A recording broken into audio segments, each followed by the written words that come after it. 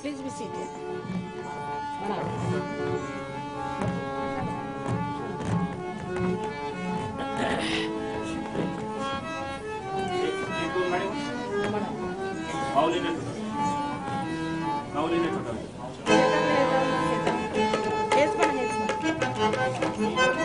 अच्छा अच्छा तेच म्हण तुझ्या पूजनी तुझ्या पूजनी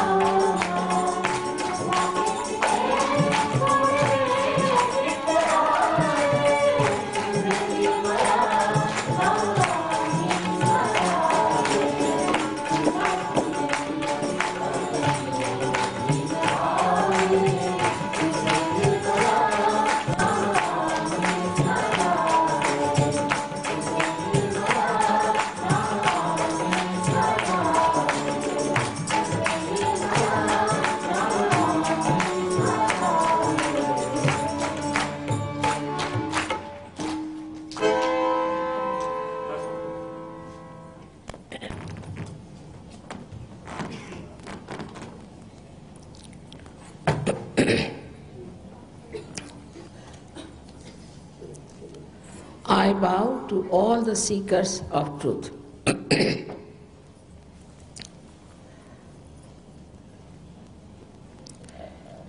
As I told you yesterday, that truth is what it is. We cannot understand it. You have to feel it. We cannot conceptualize it. And you cannot feel it also at this human awareness. We have to become a subtler being, as described in all the scriptures, that you are to be born again, and that you have to become the spirit to feel the existence of truth.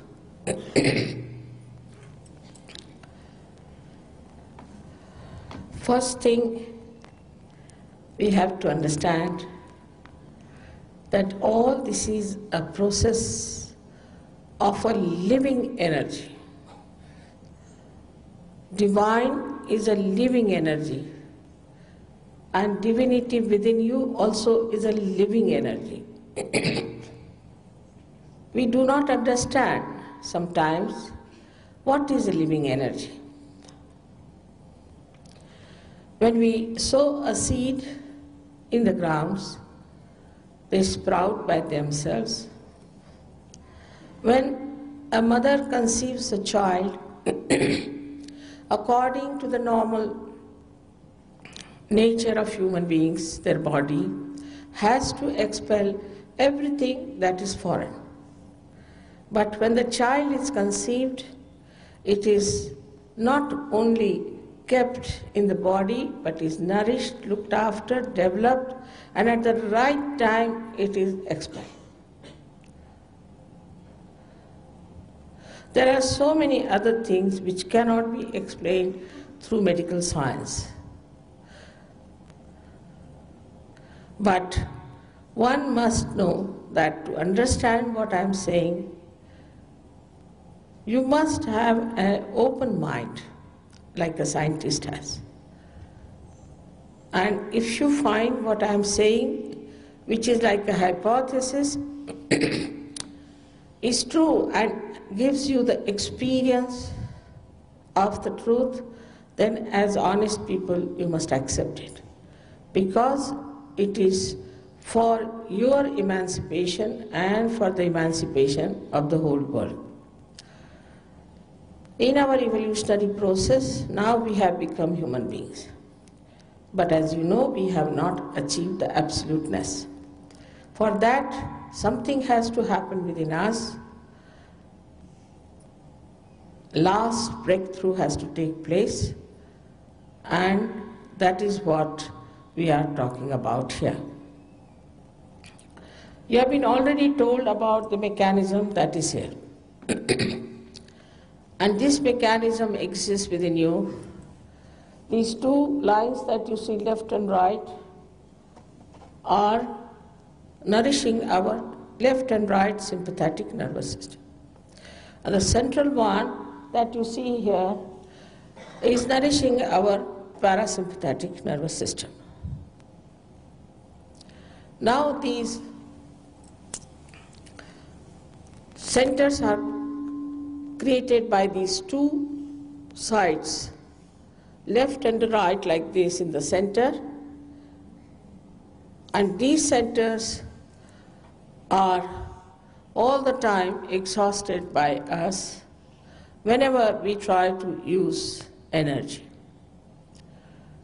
For example, if you are running fast, you can increase the heart rate, but it comes to its normal self through the parasympathetic nervous system, while in emergency you use your sympathetic nervous system. Thus, we start exhausting the energy of these centers, and that's how we get into problems of our physical, mental, and emotional being.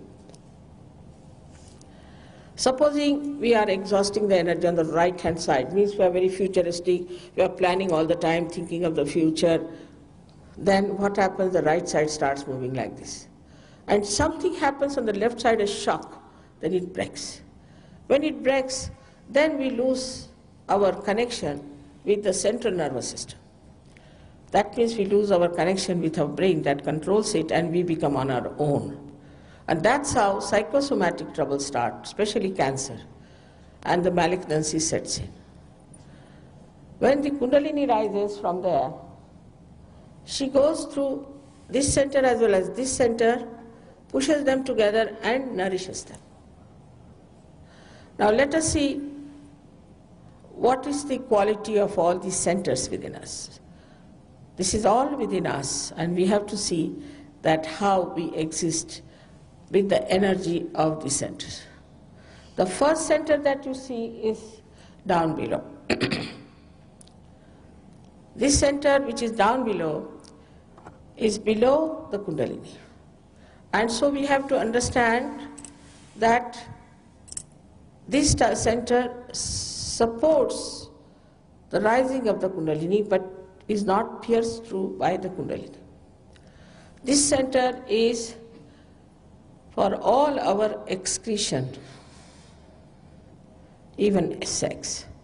So those people who say that through sex you can raise your Kundalini, they are absolutely wrong and are misleading you. Because you can see here clearly it is below that. This is the center of innocence. It's the center where we say that the deity of innocentity, who incarnated later on as Christ, on the higher center there, between where you see this my red spot, is one of the windows. It is on the optic chiasma. And that's how we say that Christ was the incarnation of innocence. Because he is sitting on the optic chiasma, he said that thou shalt not have adulterous eyes. This is the sentence he has used.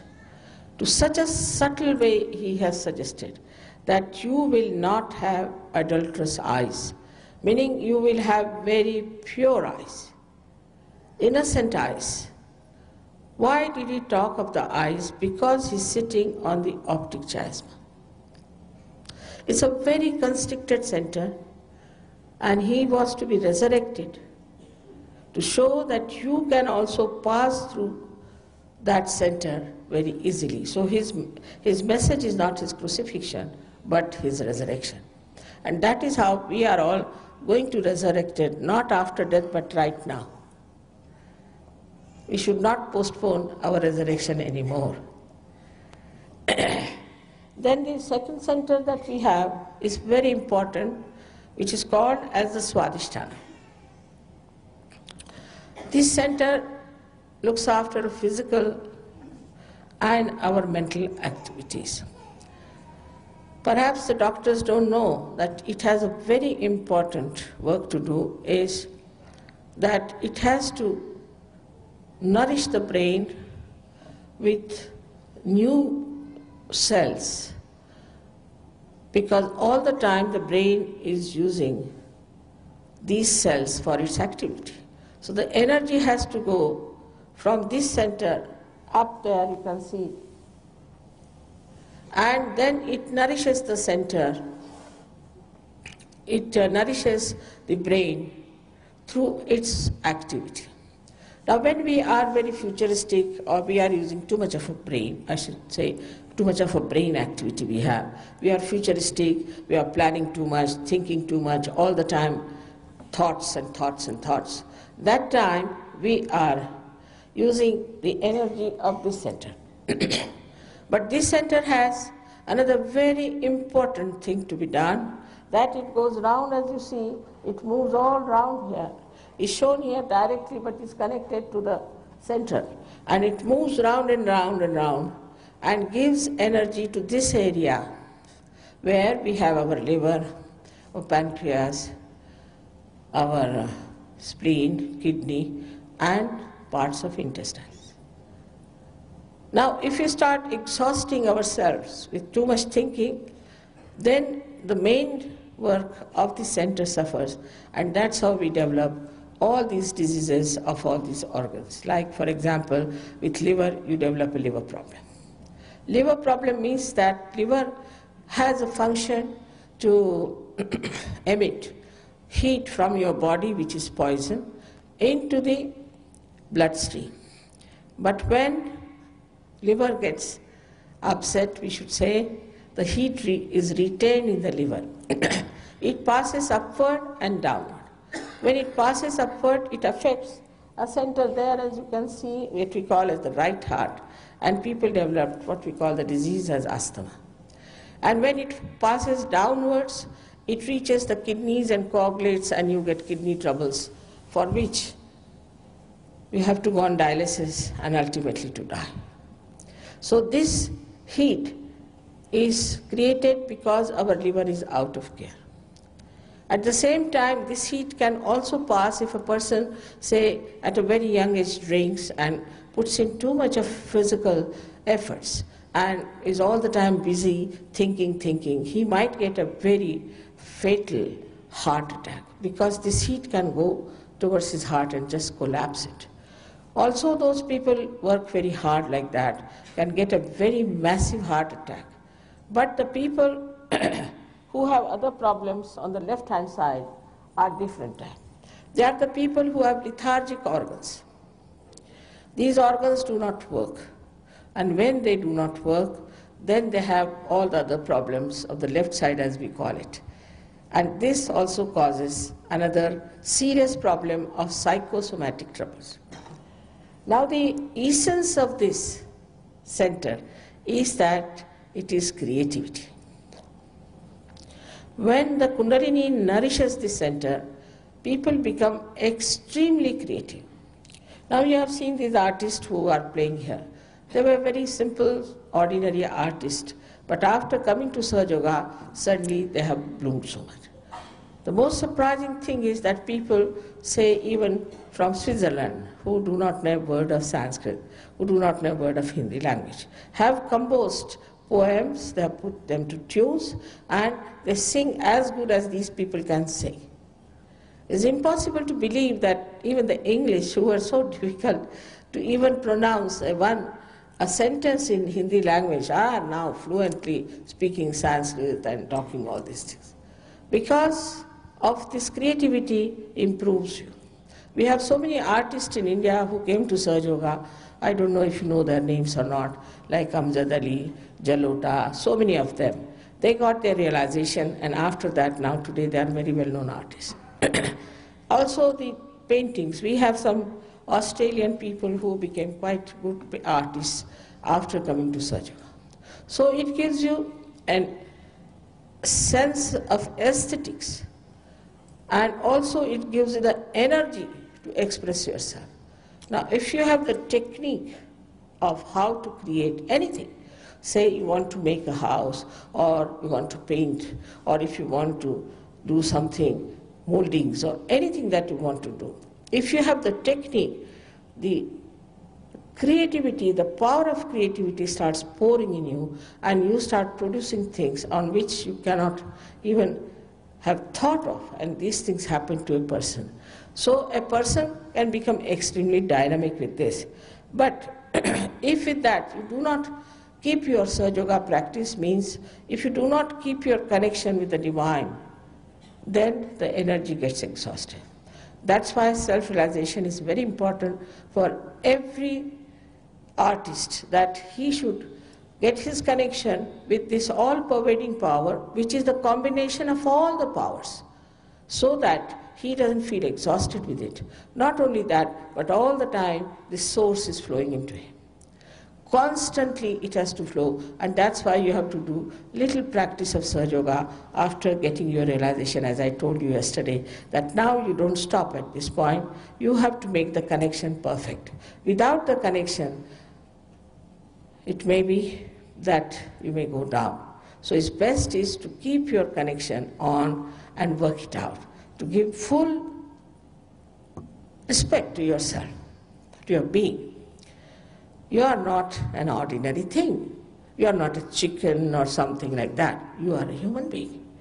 And the beauty that is within you is to be discovered, is to be nourished, and to be proud of. It is such a great thing you have within yourself, the powers, which I'll tell you one by one. Now above that is you see the third center, which called as Nabhi, means the navel. This is the center of the way we absorb the virtues, or the virtues are enlightened. When this center is enlightened, we really become righteous. You don't have to tell, now you don't do this and don't do that. You just become like a saint, a real saint. Will not do wrong things. In the same way, when a person gets his realization, by the virtue of this center, he becomes absolutely balanced. Balanced with his family life, with his wife, with his children, balanced with the politics, economics, balanced with the society, balanced with all the people whom he knows. In a very balancing way, he starts behaving. There's not one-sided activity. For example, somebody may be very much attached to the wife and may try to harm others. Somebody who is very much attached to others may harm his wife. So a kind of a balance is established by this. And a person who gets this develops a personality which we call as regal. The sense of dignity comes into such a person. Now you see, our children have lost the virtues. Our children don't have that regality. They have become very cheapish also, and they run after materialism and things like that. They fight for small things. It's not only children, even the grown-ups are like that, and they try to waste their energy fighting for something that is so useless. So by enlightenment of this center, you understand the value of matter. And the value of matter is this, that it has aesthetics, first of all, and secondly, you can express your love only through matter.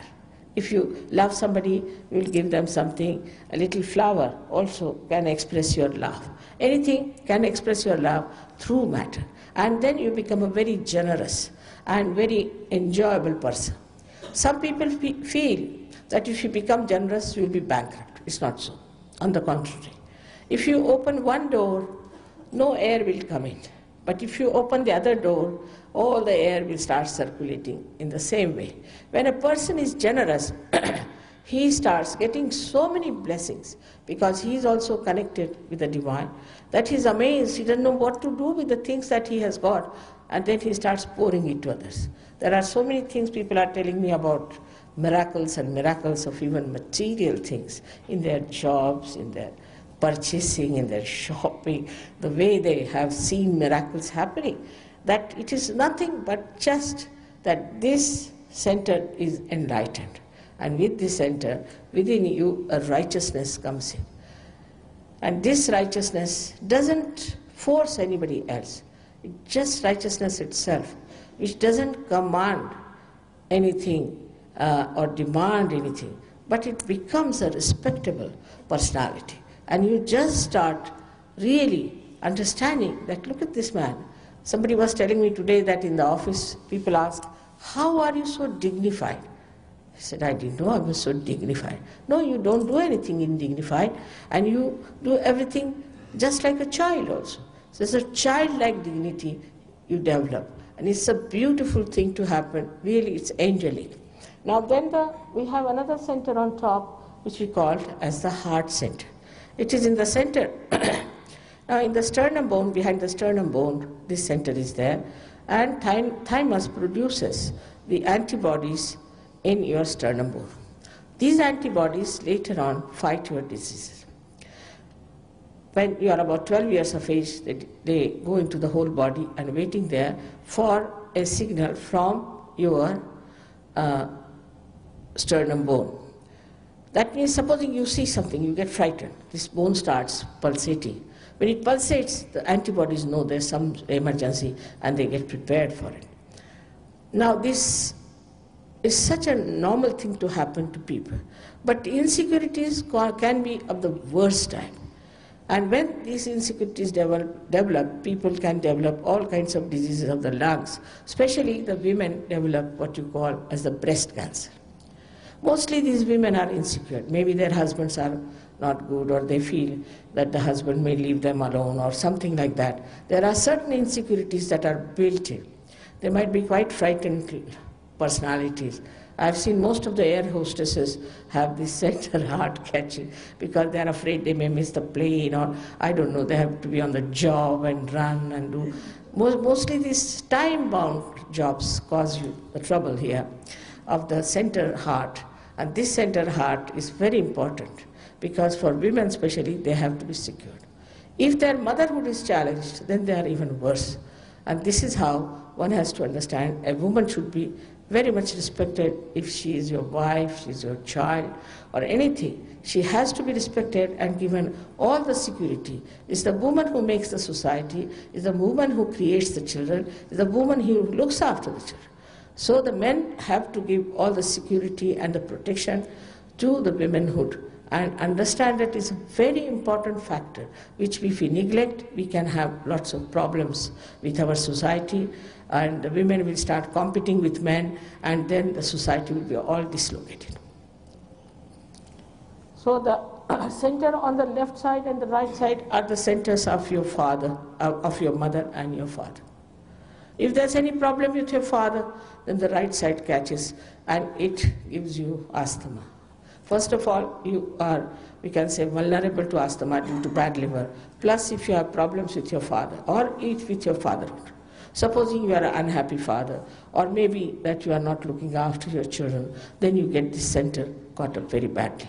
Then on the left side is the mothers. And the mothers is that when some mothers are not good mothers, also children can get this. Or when the children are not nice to the mother, they also get it. So mother and father are very important factors in Sahaja Yoga, and you have to understand that if your parents have been unkind to you, you must forgive them. Just forget about them because they have given you birth. You should be thankful. And just forget about them. That's the best way to get over the problem of left and right heart. Then we have on top, if you see, is this chakra which we call as the Vishuddhi chakra. This Vishuddhi chakra has got 16 petals and looks after our ear, nose, eyes, throat, everything. Our face, everything is looked after by this center. Now this center also has left and right. All centers have left and right. And when you feel guilty, the left center catches, which is a very dangerous thing because this gives you diseases like angina or maybe diseases like spondylitis and lethargic organs. Right when a person is very aggressive, talks very aggressively and tries to dominate others and use his power of speech to show off, the right side catches. The reactions of this can be many, that the hand gets frozen and they also get the cancer of the throat. All kinds of things can happen with this chakra being in trouble. Now then we go to the chakra here in between the optic chiasma. It is placed like this and it's absolutely closed. It is when you forgive. Christ has said that you have to forgive. When you forgive everyone, and also when you ask for forgiveness, this chakra opens like this. Otherwise it cannot open. We saw yesterday that some people, at least there were 10-15 people who never got their realization because they had not forgiven. Then I put my hand, worked on them, and it worked. But it's very simple to forgive, because whether you forgive or don't forgive, you don't do anything. It's a myth. It's absolutely a myth that you don't forgive. But for that myth, you suffer so much. So you have to forgive to open the center of Agya. It's very important, and is the deity on that is Jesus Christ. Then you enter into the area called limbic area, which is on top, which is called as Sahasrara in Sanskrit, means there are 1,000 petals. These look like tongues of flames as described in the Bible. All of them look like tongues of flames, but in the brain they are of 7 colors. Beautifully, very silently, peacefully opening, closing. So when the Kundalini goes into the limbic area, it enlightens your brain. It enlightens. And as I told you yesterday, there are many children who were dullards have now records in their examination. They have put so much of new dimension to their understanding that their teachers, their professors are surprised. This is what happens when the brain, which is used very little, starts getting enlightened. Automatically you start using it. Then it pierces through the fontanelle bone area, which is a very soft bone, through which this Kundalini comes out. I told you yesterday that Kundalini is your mother, individual mother, and she is the power of pure desire. All other desires that we have are impure. Today we want to have, say, a chair, then we want to have a table, then we want to have a house. Then we are never satisfied. We go from one to another. And it is a principle of economics that wants are not satiable in general. So what is that want which is satiable? Is this want, this pure desire. And what is the pure desire is to be one with this divine power. Whether you know it or not, whether you are aware it or not, it exists in all the human beings. And the only thing that has to be done is it is to be awakened and to be connected to this all-pervading power. So the truth is that you are not this body, not this mind, not these conditionings or ego, but you are the pure spirit. And the second one is that this all-pervading power, which is a wonderful thing. It's impossible to describe it in this short lecture of mine, but it's the one which organizes, which does all the living work. To the minutest things it organizes. So complicated everything is, but it manages all that, not only, but above all, it forgives and it loves.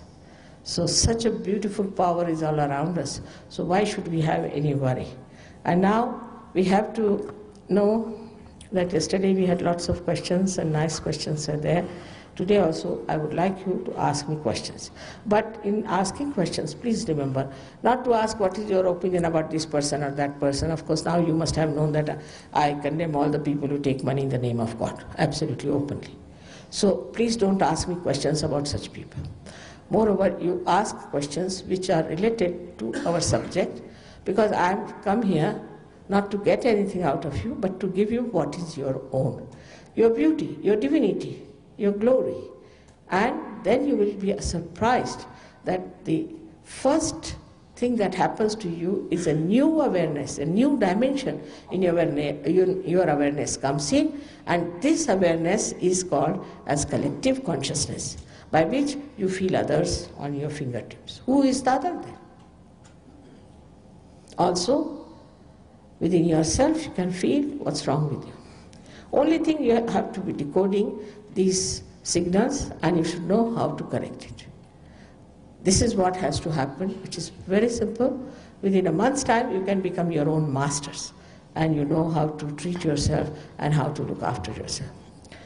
I'm sorry I am here only for today. Tomorrow I have to go to Canberra, and in this lecture, whatever is possible in short, I have tried to tell you about this great mechanism that is within us. But by this you achieve so many beautiful things, as I told you yesterday, that you achieve the peace, you achieve the witness state, you achieve the collective consciousness, you achieve the light in your attention, which acts. You pay attention to something, it acts, it works. Then you get the power that you can raise the Kundalini of others. Like one light enlightened can enlighten another light. Then it gives you a complete idea about yourself and about others. Above all, you get an absolute knowledge about everything. When you have the absolute knowledge, there's no quarrel, no war, because everybody knows it on their fingertips. To know on your central nervous system is the real Bodha, from where the word Buddha has come, is the Vida, from where the word Vedas have come. Gnostics, Gna means Jnana, Jnana means the knowledge. And the knowledge is not mental knowledge, but the knowledge on your central nervous system. Whatever we have achieved in our ascent as human beings, we have got all this on our central nervous system. For example, you take a dog or a horse through a dirty place. He can pass through easily. But a human being cannot pass because he has developed a new awareness about it. He knows what his beauty is, he knows what virtues are, he knows what his sin is. For an animal, there is no sin, he'll do whatever he likes because he's completely under the control of the divine. But for human beings, there's freedom. And he has to judge it with trial and error and reach a point to understand that he has to get to a higher awareness. May God bless you all.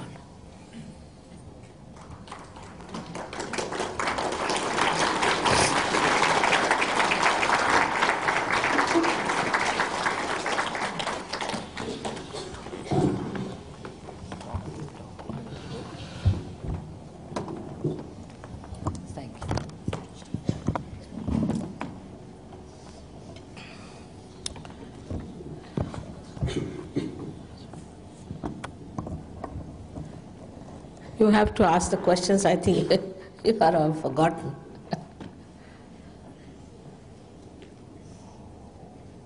Question? Can you please tell us, melanomas, skin cancers, are these caused by a blockage of chakras? Are melanomas and skin cancers caused by a blockage in a chakra? Yeah, well, of course, all our diseases are because of the blockage in the chakras, no doubt. But see now, if you have to treat a tree and you start putting the medicine on the leaves, it will never be cured. You have to go to the roots. And because it is at the roots, it's so simple. Only there are 7 chakras and 3 nadis, means about 21 permutations and combinations you have to work out. That's all.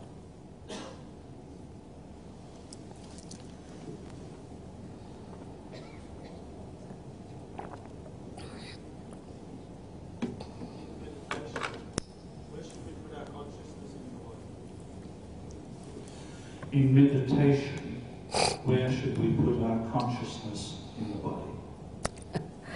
You don't have to do anything.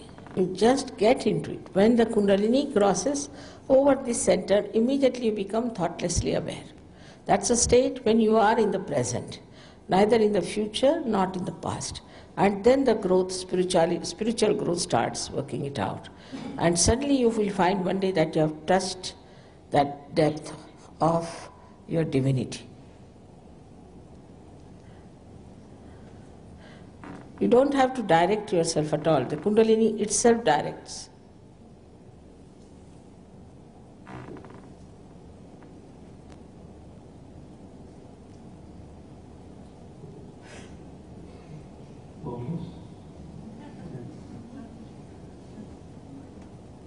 Yeah. Mother, I'd like to know the relationship between what is happening in our world in terms of the pollution and the damage that's been done to the environment. Is there an object lesson for mankind in that? And I suppose most of us would say yes, but what is the spiritual aspect of what we're doing to our world and when it's going to turn around? What is the spiritual significance of what we are doing to our world in the sense of pollution? Yeah, spiritual aspect is that we do not have a balance. Now, once we start a machine, the machine has to produce, go on producing like mad. It produces more and more. Then the accent is on money, not on spirit. So what happens? That they produce more and more things and they create an atmosphere through advertisement, this, that, and everybody starts running for it. then you have accumulation of so much of rubbish. And what you have done is that you have exhausted the Mother Earth. But when you get your realization and when you are spiritual, then what happens? You buy very few things, but very good things.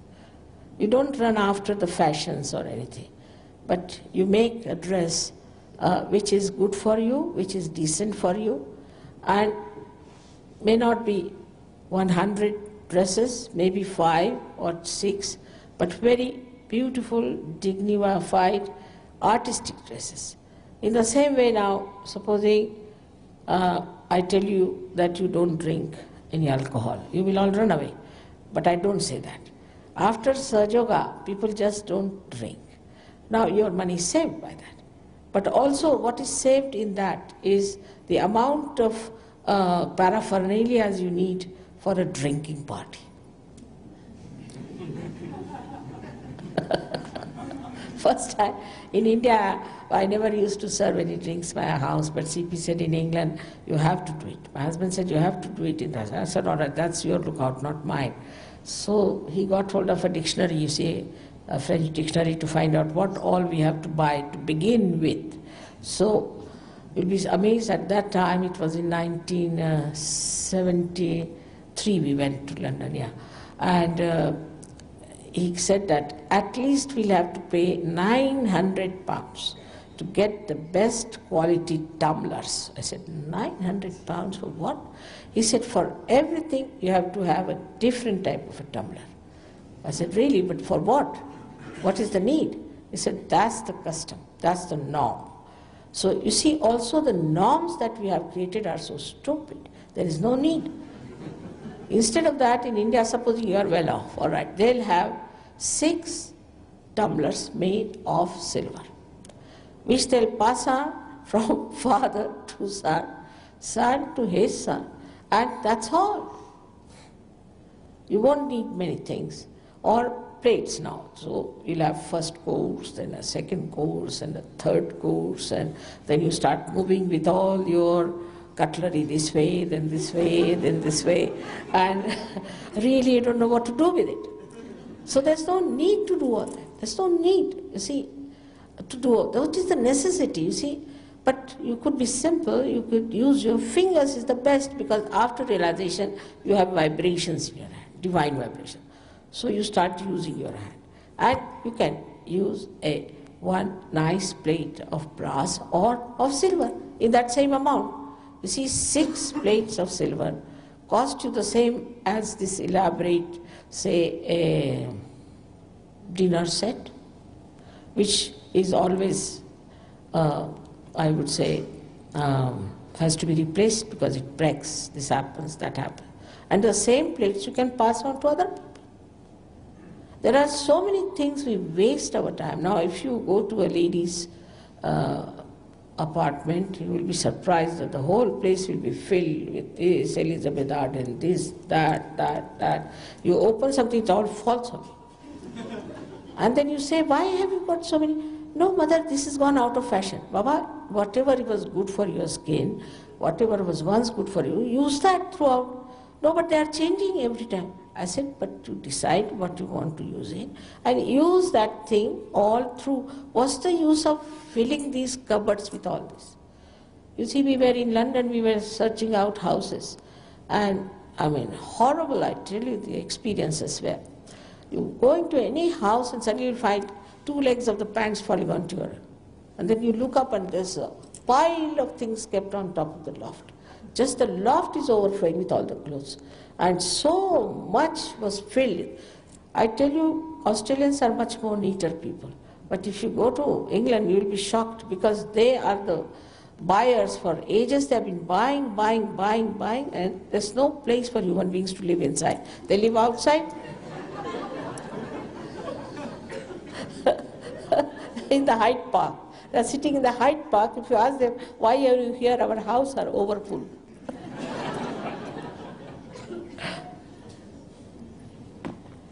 So you develop the balance, and because of this lack of balance, there is ecological problem.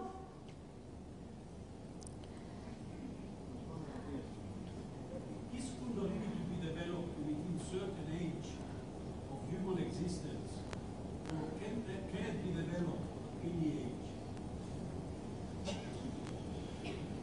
is the Kundalini to be developed at a certain age in human existence, or can it be developed at any age? At any age. There's nothing like that. There's no age, no time, nothing. It's beyond all that. Even so many children are born realized these days. Saj Yogis get the children, when they marry, they get children who are already born realized. They're so wise, very wise. And they come and have a conference with me, very special. And then they tell me about all the uncle and aunties, what's wrong with their chakras.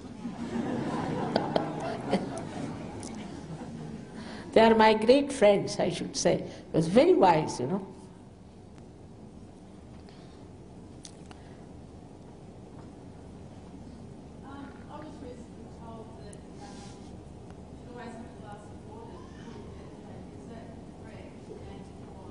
Always ask. That you shouldn't ever meditate before you have a glass, unless you have a glass of water. She was recently told that she should never meditate unless she's had a glass of water. Is that necessary? For me? No, anyone meditating. I didn't understand. What? Nor did I. She said she was recently told that she shouldn't meditate until she's had a glass of water. Saj Yogis told you that? See, sometimes what happens, supposing you are a liver patient, then the heat might be generated out of your head, you see, like a chimney, it opens out. So if you take little water, the heat won't feel so much, maybe that. But I get the heat from all the rest of the people, and I'm going drinking water all the time to cool myself down.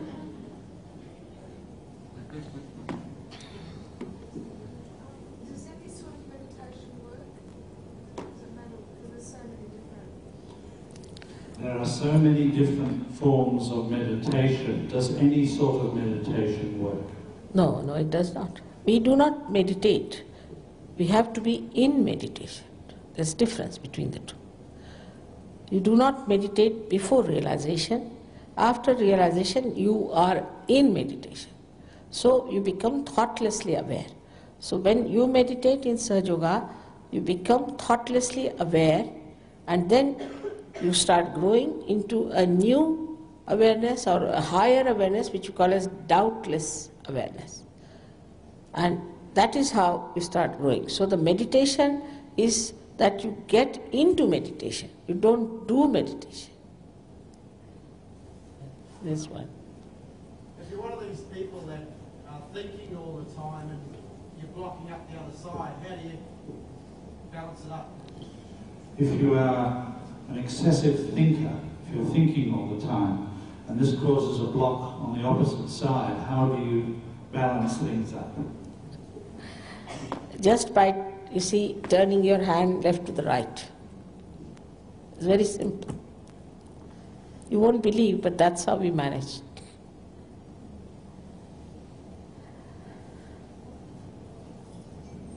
First, the vibrations must flow from your hand. Then you will know how to balance. But when that doesn't happen, then you can ask somebody to balance you.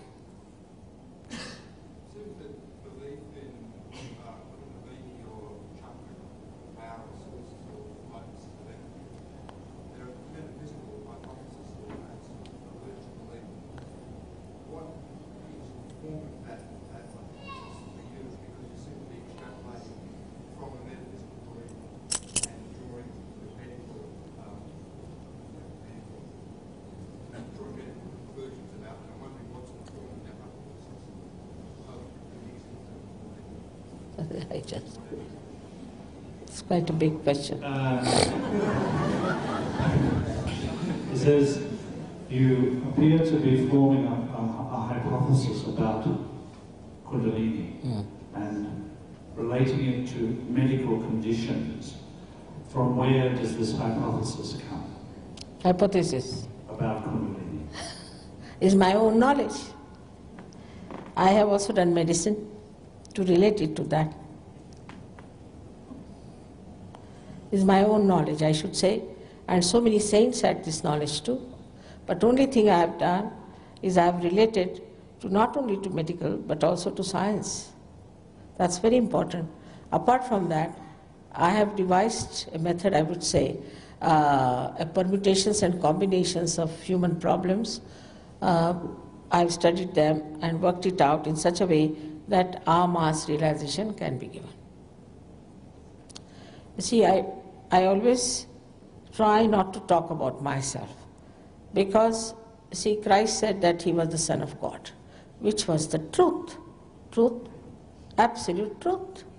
But people crucified him for that because people don't understand divine things. They don't understand. You see, they have no idea as to the divine power, what it can do. So they don't understand. So no use telling them about yourself. As I told you that I want to live, I don't want to get crucified just now.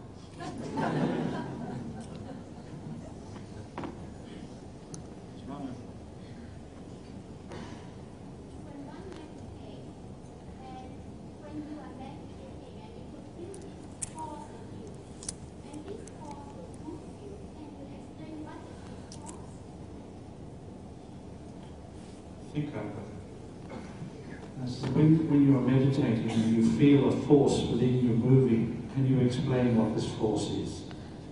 When you are meditating? Yes. Now, which meditation she is doing, first of all, let's know. What kind of meditation are you doing? Chanting?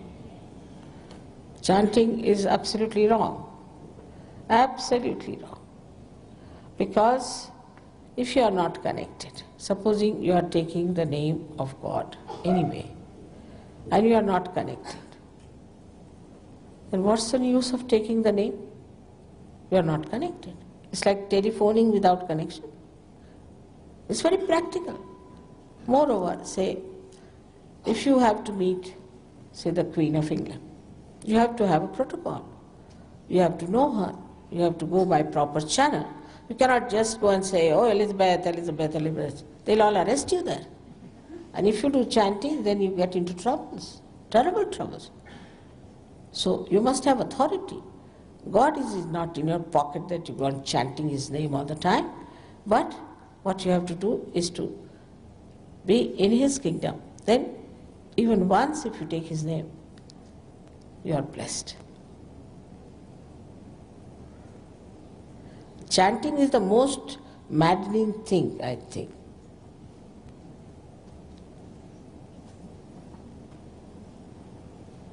There are a number of teachers, such as yourself, that are able to connect people to divinity. I'm just wondering how important it is to maintain how important that relationship is between the teacher and the person who's receiving the connection, and whether it needs to be restricted to one teacher or whether a number of teachers can be appropriate. Just stand before the light, I can't see you. Huh? Yeah. What? There are a number of teachers who can make this connection for one with the divinity. I have not known any so far. I have not known any.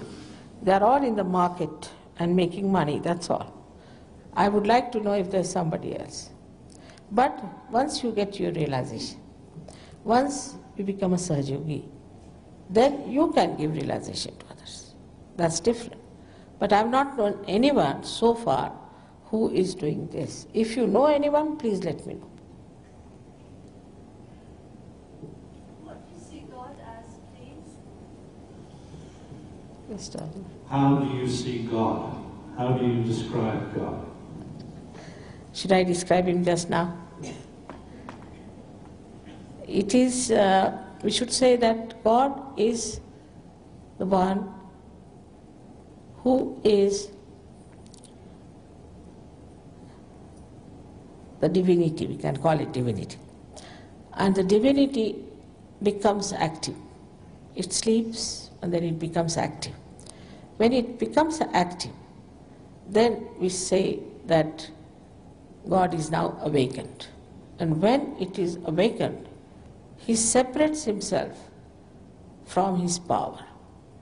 And his power is the primordial mother, as we call her, or the Holy Ghost. And he is watching the work of the Holy Ghost. She creates everything. She creates up to human beings, and it is he who is watching it. He is the spectator. There are many things can be said, because you see, God cannot be described in such a short time. But once you get your realization, you will start understanding what is God Almighty and what is His power. But first you must have the light. As I told you yesterday, now there are so many lights in this hall. Now if I start telling you about the origin of this light and the electricity and how it came here and all that, it's a headache. But what you have to do is to just put on one switch, it comes up. When you have the light, in that light, if you see, the subtle knowledge will be easily understood. I am surprised that these people who have never heard the name of Kundalini and who had no idea of divinity all so much have become such experts in this knowledge in such a short time, while it's a very, very subtle knowledge. So gradually you will know everything. First you get your realization. Now again. I just wanted to respond to what you said. The response that I've had from other people is very similar to what you said, in terms of I don't know anybody else who is able to. Really? That's what. So I'm confused. Yes, I must tell you that I think these people understood there's a market, because you see, this is a special category of people you are. It's a special category, it's already described. That's such a special category of people who will seek God. They are called men of God, but William Blake will be on this earth and they will know God. Also they will make other men of God, as he is described. So many of them have prophesied like that. But when they came to know about that such a thing exists, they just started a market.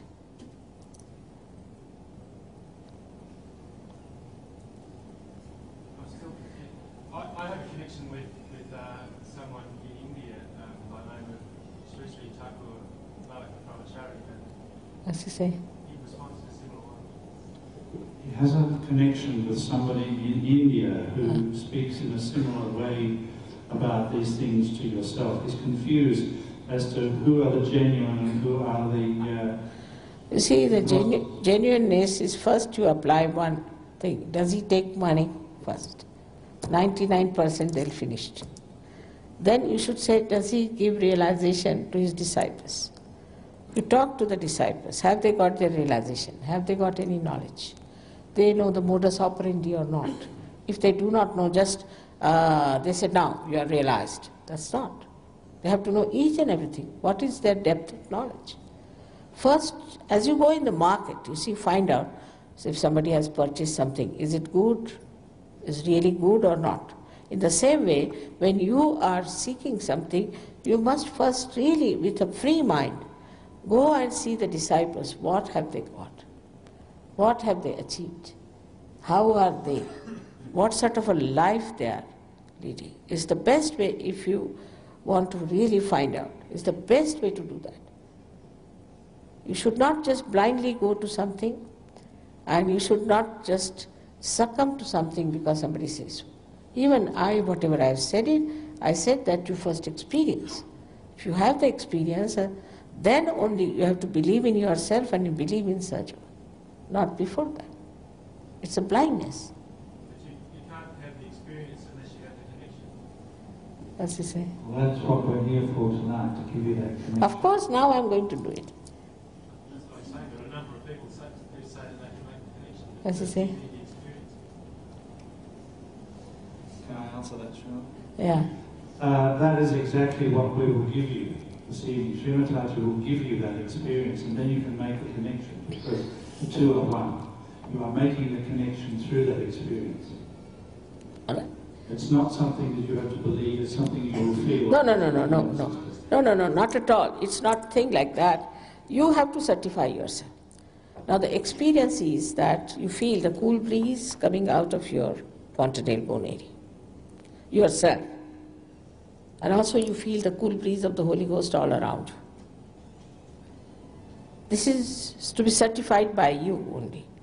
But you should not also doubt yourself. Even so many feel and say, this is due to this air conditioning.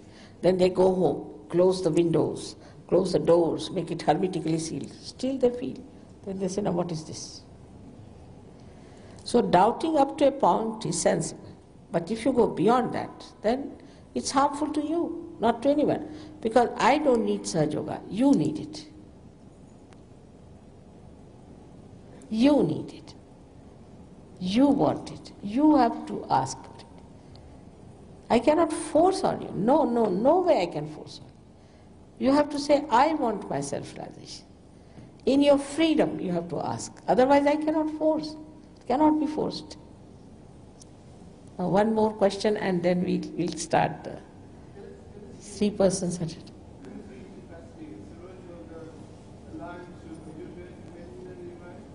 I'm sorry?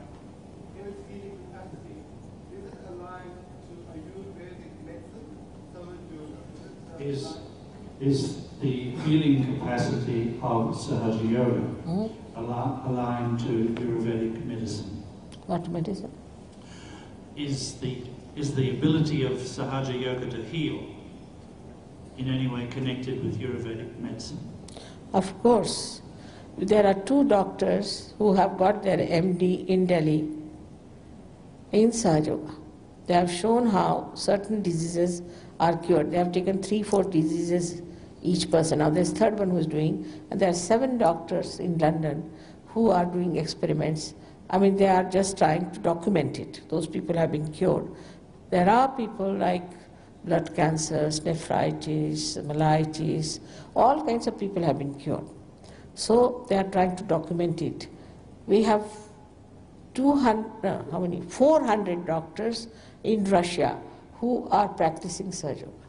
It's all related to it. Because this is a new science, we can call it, this is meta-modernism. When people are seeing something higher, it is working out. But that doesn't mean that we'll take away all the practice of doctors. They should not be afraid of it. Because, you see, we can only help people who get realization, not the people who do not get realization. Those people who do not get realization, we cannot help them. So it is a byproduct of your realization.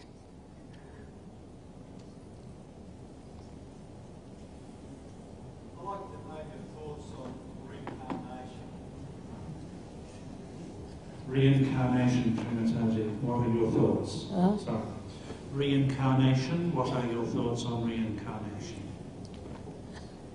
You do reincarnate, no doubt. You do. But you should not believe whatever I say. Why should you believe that? Because I am saying that, you should find out yourself. You can find out in Sahaja Yoga whatever I say is true or not. Whatever I say is for you to judge later on. It's all absolutely open.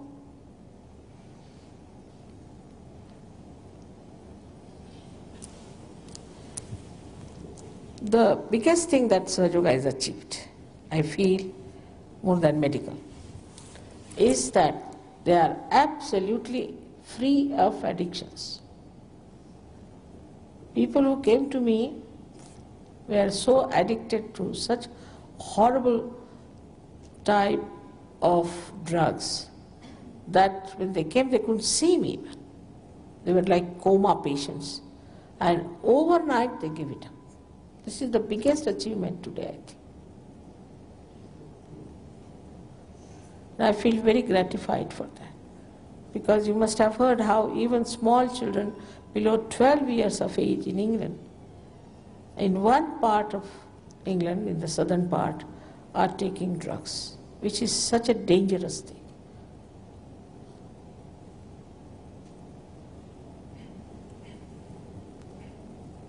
Because you become absolutely free and capable of asserting your freedom.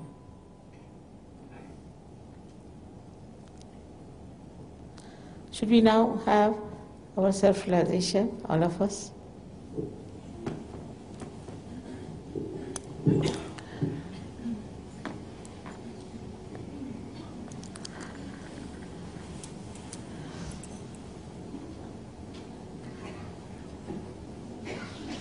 Before we start, I have to request you to take out your shoes because this Mother Earth helps us a lot.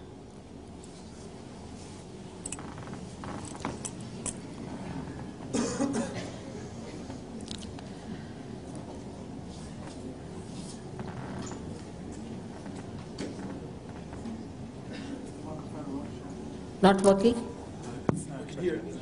All right. No, it's all connections, you see, that's the point.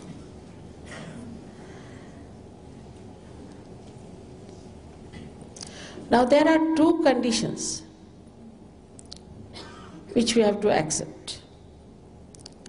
First one is that at this moment you forget the past. Absolutely, you should know that you have no business to condemn yourself. That you are not guilty at all of anything. If you feel guilty, then it's another myth. And at this time, you have to know this all-pervading power is the ocean of forgiveness. And you cannot commit any mistakes which cannot be completely dissolved by this power. So have confidence in yourself, please. These are very important conditions. Yesterday I met all of you, but today I may not be able to meet you all. At least those whom I met yesterday must have noticed that I had to really correct them on these 2 points. So please help me, cooperate. Then secondly, the second condition is very simple, if you understand, that you have to forgive everyone in general. Because logically, whether you forgive or don't forgive, you don't do anything. Logically, think about it. We don't do anything. Whether we forgive or we don't forgive. But if we don't forgive, then we play into wrong hands. The people who have tortured us or troubled us or hurt us are quite happy. But we are the ones, by not forgiving, are suffering. Now some people say it's very difficult, but it is just a myth. It's just a bubble in your head. So just forgive all of them once for all. I told yesterday, those people who are not forgiving, they got their realization. Tell all the flowers, all the trees and everyone loudly, I have forgiven everyone. Don't think about them also individually. Just say all of them are forgiven in general. It's such a relief, immediately you feel the relief on your head. It's very important to forgive. And that you must have full confidence that you are all human beings and you all are capable of getting self-realization. And I will get my realization. That should be your full self-confidence. That is going to help us. Now, as I have told you that there's left and right two energies. The left is the energy of mundane desires, everyday desires, not the pure desire. And the right is the energy of action. So you please put both your feet little apart from each other. Who are sitting on the chairs, who are sitting on the ground are perfectly all right. They don't have to worry. Now please put your left hand towards me. This is symbolic that you really want your self-realization. Those who do not want to have, I cannot force it on them, and they should, in all civility, leave the hall, because they can disturb others' assent. So, to be civil to others, they should leave the hall. But those who want to have their self-realization have to do this much, is to do what I'm telling you, and hardly 10 minutes will take to have your self-realization. So just left hand towards me, the right hand is to be used for nourishing your different centers. So you put first your right hand on your heart. This is the center of the Spirit. The Spirit resides in your heart. But His seat is here, but He resides in your heart. It resides in your heart. Then you take down your right hand in the upper portion of your abdomen. This is the center of your mastery, which is being created by great masters and prophets. Then you take down your right hand in the lower portion of your abdomen. This is the center of pure knowledge, absolute knowledge. Knowledge about the divine powers, its laws, which work through your being. You don't have to know mentally, but they are manifested through your being. Pure knowledge. As you can see me, as you can feel something, in the same way this pure knowledge works through you. Now raise your right hand in the upper portion of your abdomen.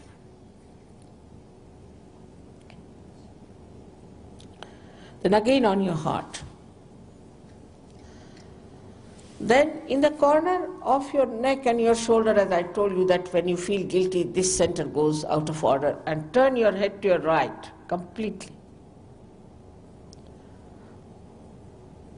Here is the center where you have to forgive yourself completely and to know that you are not guilty at all.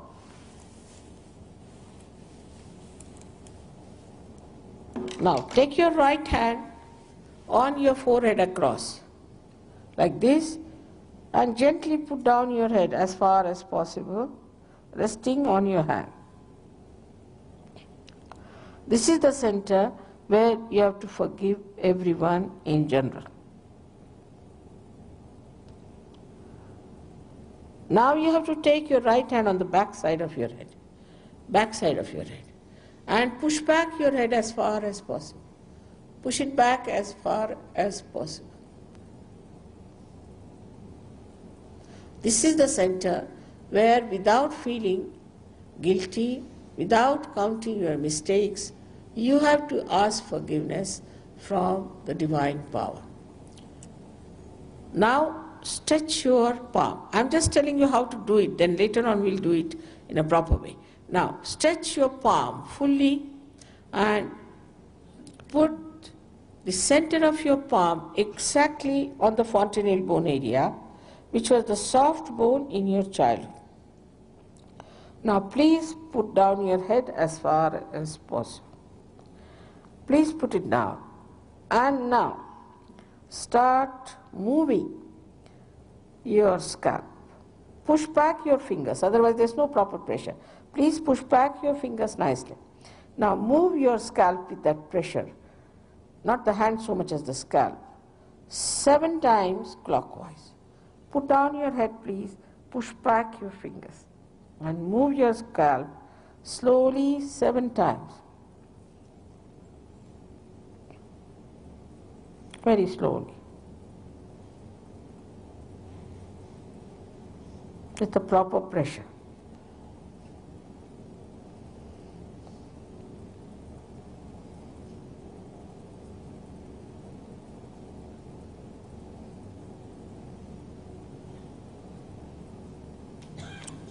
Done. That's all we have to do. Now, I would request you to take out your spectacles because you have to close your eyes until I tell you, please don't open your eyes. Move your legs apart from each other and please put your left hand towards me and right hand on your heart. And now, if there is anything that is tight on your neck or on your waist, please reduce the pressure, be comfortable, sit straight, not too much bending or bending back, but in a comfortable way, in a very comfortable way. Now, you have to be pleasantly placed towards yourself. Now, please put your right hand on your heart.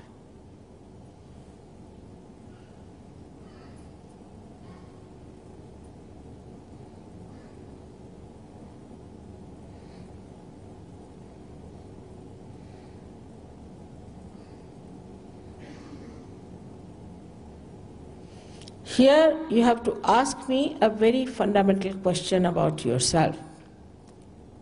Because I told you, you have to become a divine computer. So first you use me for that. Now ask a question in your heart.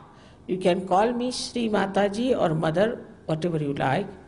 Ask a question 3 times. Mother, am I the Spirit? Ask sincerely. Mother, am I the Spirit? Ask 3 times.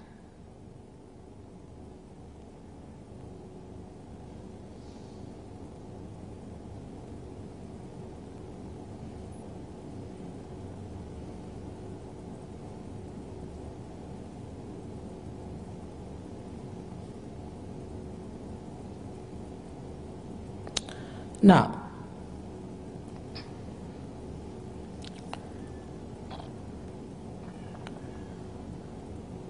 if you are the Spirit, you are your master, because in that light you know what is right, what is wrong, and you become your own guide. So now put your right hand in the upper portion of your abdomen on the left hand side. We are only working on the left hand side. Press it hard. And here you ask another question 3 times. Mother, am I my own master? Ask this question 3 times. Mother, am I my own master? I have already told you that I respect your freedom. I cannot force pure knowledge upon you. So now please put your right hand in the lower portion of your abdomen. Here you have to ask 3 times, 6 times, because this petal, this center has got 6 petals. Please ask 6 times. Mother, please give me pure knowledge. Please say that 6 times. Mother, please give me pure knowledge. Say it in humility. You are asking for the highest. 6 times, please.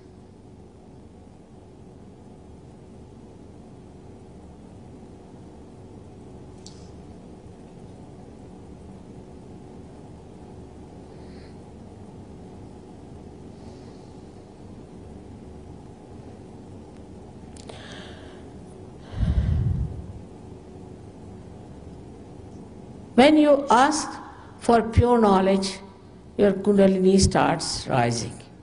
So we have to clear our upper centers with our self-confidence. So raise your right hand in the upper portion of your abdomen on the left hand side, and here you press it hard and say with full confidence 10 times. 10 times. Mother, I am my own master. Mother, I am my own master. Please say 10 times.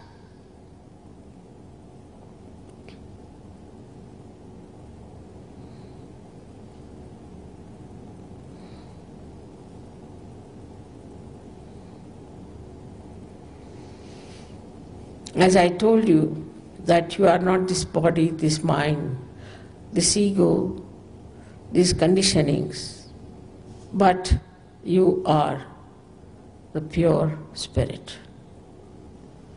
So now please raise your right hand on your heart. Here now say with full confidence 12 times, Mother, I am the pure spirit. Please say it 12 times, Mother, I am the pure spirit. Please put your hand on your heart. This divine power is the ocean of knowledge, is the ocean of love, compassion and bliss. But above all, it is the ocean of forgiveness. And you cannot commit any mistakes which can not be dissolved by this great power of forgiveness. So please forgive yourself and put your hand in the corner of your neck and your shoulder and turn your head to your right. Here, please help me by saying with full confidence, Mother, I am not guilty at all. Just say that with full confidence, please.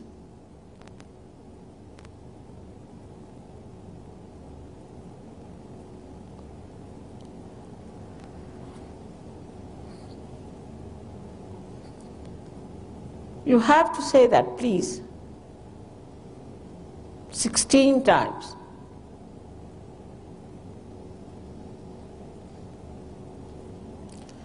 I have already told you that if you forgive or don't forgive, you do not do anything. It's a myth, absolute myth. But if you don't forgive, then you play into wrong hands and torture yourself. So give up this myth. Once for all, just give up this myth. Now, raise your right hand onto your forehead across. And put down your head as far as possible. Now here you have to say, not how many times, but with your heart in it. Say it, Mother, I forgive everyone in general. Just say that. From your heart.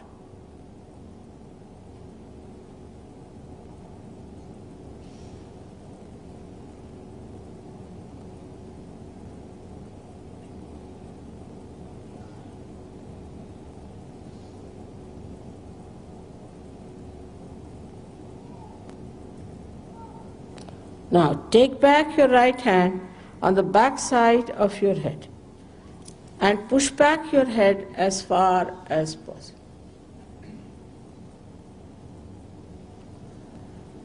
Here, without feeling guilty, without counting your mistakes, just for your satisfaction, you have to say from your heart, not how many times, O divine power, if I have done any mistakes, knowingly or unknowingly, please forgive me. Say it from your heart, O divine power, if I have done anything against you or any mistakes, please forgive me. That's all you have to say from your heart. Stretch back your head fully.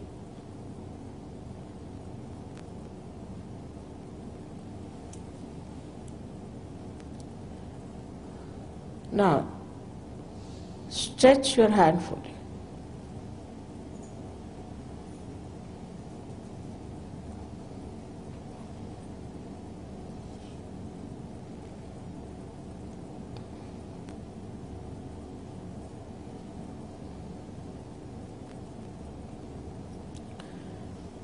And put the center of your palm on top of your fontanelle bone area, which was a soft bone in your childhood.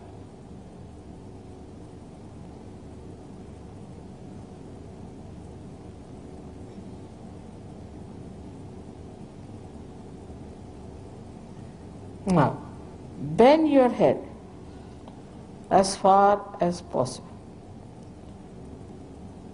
Now, push back your fingers to have a good pressure on your scalp. Here again, I cannot force self-realization on you. I cannot force. So, you have to ask for it. Now, move your scalp slowly 7 times, saying 7 times, Mother, please give me self-realization. Saying 7 times, Mother, please give me self-realization.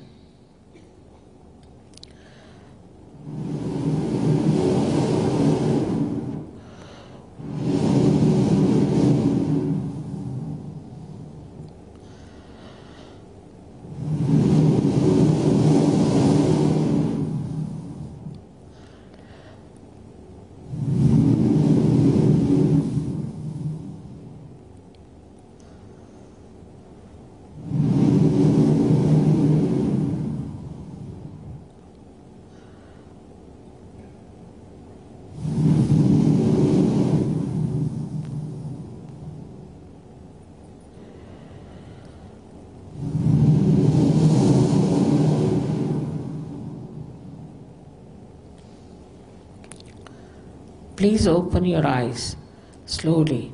Put down your hands. Now please put both your hands towards me like this.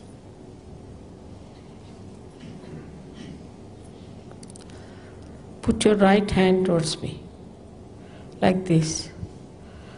And now put down your head and see if you are getting yourself a cool or a hot breeze coming out of your fontanelle bone area. Just see for yourself. Now, don't put the hand on top of your head, but away from it. And sometimes you might get it much further. You can also move your hand to see if there's a cool breeze coming out of your head. Now, don't doubt about the air conditioner because it's coming out of your head. Now, put your left hand towards me and put down your head.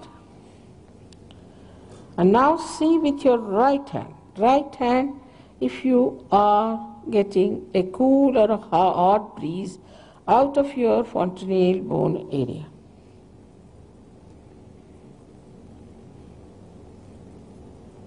Now, again put your right hand towards me, right hand like this. Put down your, see for last time, see clearly if there's a cool or a hot breeze, maybe slight, might be more coming. Don't get confused. See for yourself, your attention is coming out. Now put both the hands towards me like this and watch me without thinking. You will see that there's no thought in your mind. Now raise both your hands towards the sky like this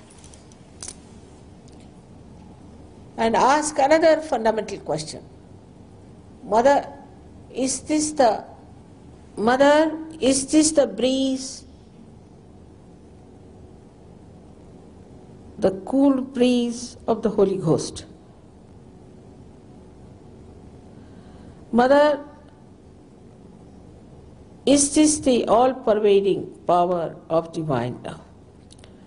Mother, is this the Parama Chaitanya? Ask any one of these questions 3 times. Put back your head completely. Push back your head completely. And ask this question, any one of them, 3 times. Now take down your hands. Such blowing of vibration.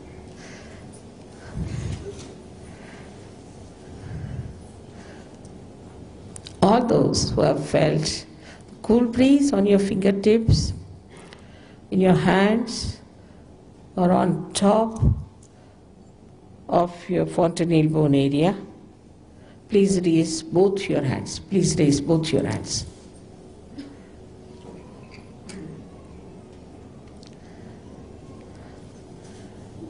May God bless you all.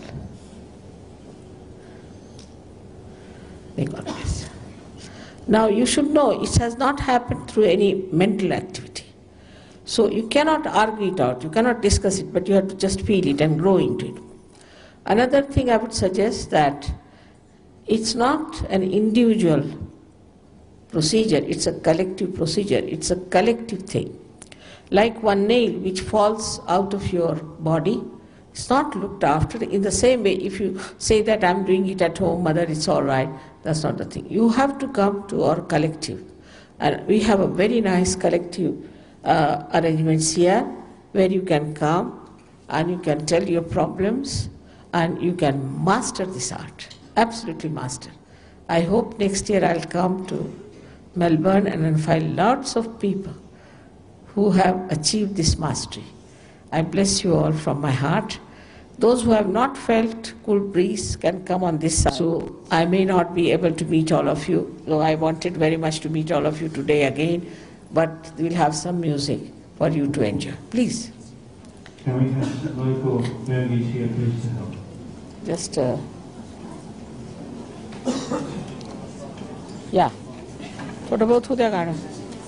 Sit down. Yeah. We have a special announcement to make. So please, please.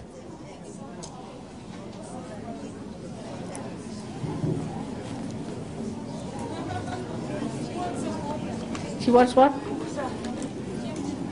I didn't follow. Water, all right, please come. Give us some. Is there any other glass? We have a follow-up Some other program. glass. Yes, but some other glass. At the Kew Library building in Coffin Road. It's difficult for me. It's all right for a child. Starting at 10:30 and running until about 1 o'clock. If you'd like to come along, please feel free. We will do our best to help Yeah, chala you baat wa. to establish Baba. the realization that Shri Mataji has shown you all tonight. Chala yeah. We also have a centre in Blackburn, at 107 Lake Road, Blackburn. So, doctor, how are you? The telephone number of they the queue by centre is side given on the yoga brochure. in Jalan. Where? They are Feel free here. to ring I want on very any time, Who please. is because that? with one with chair, I Ah. bring Can we behind. also She's have all right. more Melbourne Sahaja yogis up the front Ah, to help she's out? the Young one there. yeah, I really. take the- What trouble they had? That one was paralyzed. Now she can move left hand and Amjad? Amjad? right. Dr. Amjad Ali, please come along. Are you here? We will just talk to them. And he has to take their, they must be having their medical reports. No, they have because they live. That one, she live in nursing house. There is no doctor. They look after, but we do program. I said to you, So we do they- for nursing. Yes. Here they haven't, but everybody can see. Yeah. She is still in chair. She can move left and So right hand. I She's think I'll here. ask Amjad to file it because we have to send certain documents of people being cured here. Yes, So but doc- I take from. Yes, their but blood. I'll tell Dr. Amjad to help you. But I go to bring her mother. I go to bring her here. Not necessarily.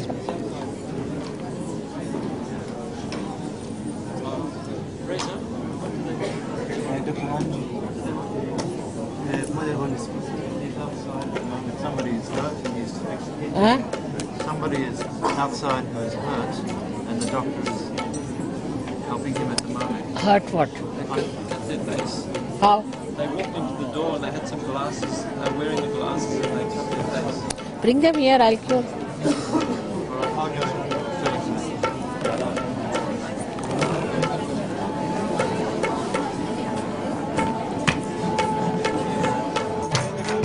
Just when I